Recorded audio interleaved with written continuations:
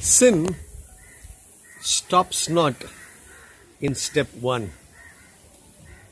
Sin takes you, seduces you, drags you deeper, deeper and deeper into its mire.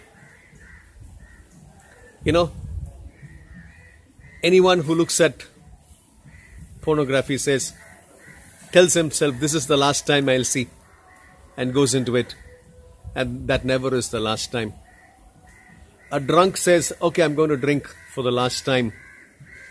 And it never stops with that. Sin has its clutches on you, grip on you, which becomes tighter and tighter and drags you deeper and deeper into the mire.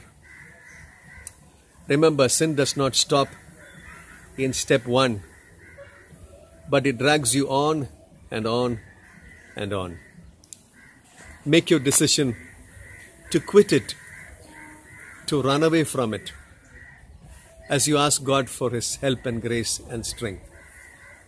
Lift up your hands to the heavens and ask for help.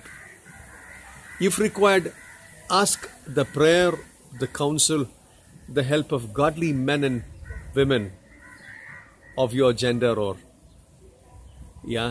whom God has sent, and come out of it. Because sin does not stop with step one, but drags you down and down till you are doomed, drowned, destroyed and put to death.